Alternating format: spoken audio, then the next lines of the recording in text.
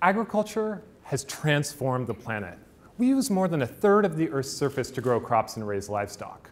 About 70% of global water withdrawals are for agriculture, and our food systems are implicated in up to a third of anthropogenic greenhouse gas emissions. Each of these dimensions of global agriculture is now being influenced by globalization. Consider the meal pictured here.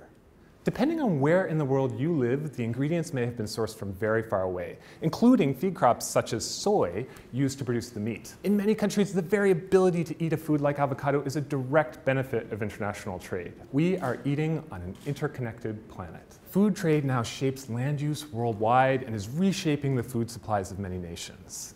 With this agricultural globalization, food production and consumption are decoupled, making it more difficult to see cause and effect between our diets and the agricultural landscapes on which we depend. Growing global demand for certain commodities is now intertwined with local issues such as water scarcity, pollution, and deforestation. In particular, commodity crops such as palm oil and soy have transformed land use in a few key countries where global production is now increasingly concentrated. What are the broader implications of this globalization in our food systems in terms of food security and resource sustainability? My lab at McGill University addresses this question by combining global data on trade and food supply statistics with different types of agricultural and land use management data. An illustration of this food systems globalization is shown in this map here, which shows a network map depicting the global reach of the United Kingdom's calorie supply from imported agricultural commodities. The boxes on the bottom show a more detailed breakdown comparing each trade flow with domestic production of different commodities. Britain's particularly globalized diet links it with a diversity of farming systems and climates around the world. We're also studying these calorie import networks over time.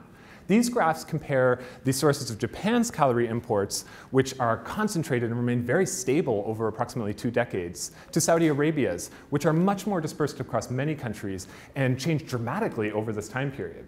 The structure and composition of these food import networks moderates linkages between countries in terms of food and resources. By combining these global trade data with data on crop yields, fertilizer use, and water use, we can investigate how trade impacts the distribution of resource use across countries. What we are finding is that some countries are becoming increasingly reliant on foreign sources of land use underlying their food consumption outsourcing. With this, hundreds of millions of people are becoming reliant on potentially less certain sources of food and the resources needed to grow it. This trend is facilitated by other countries becoming more export-oriented in terms of their land use. Many of the countries pictured here in dark green use more of their domestic croplands for export production than for their own domestic food consumption. Other countries are even more highly globalized, essentially exchanging their export commodities for foreign imports grown on land use abroad. A shift towards specialization and concentration with globalization has fueled the emergence of disproportionately large and land-intensive trade relationships, such as pictured here for the global soy trade network. Just 3 countries produce and export about 80% of soy globally.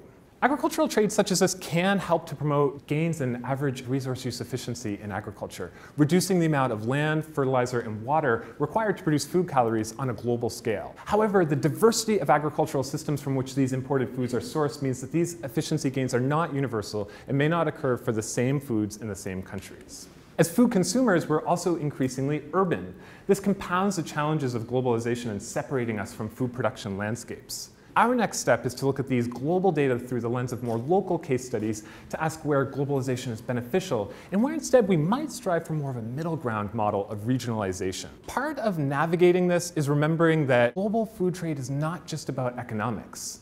In studying agricultural globalization, I've been learning that we can get a very different understanding of the structure and composition of global food trade networks using monetary, nutritional, or resource-based metrics. In the next few decades, it's projected that demand for food globally could increase by 60% or more, likely driving even greater separation of food production and consumption. In this time of change, we should envision what sustainable local and global food systems look like. How best can we all benefit from the diversity of agriculture on our planet in a fair, sustainable, and food secure way? Thank you.